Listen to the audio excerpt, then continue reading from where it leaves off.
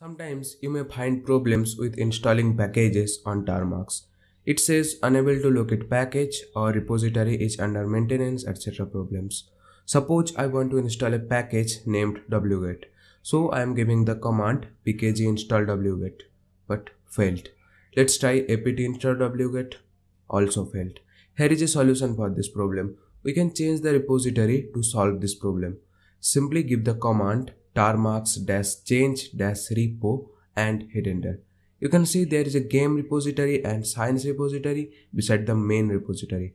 I am choosing the science repository, and inside this we can find couple more options.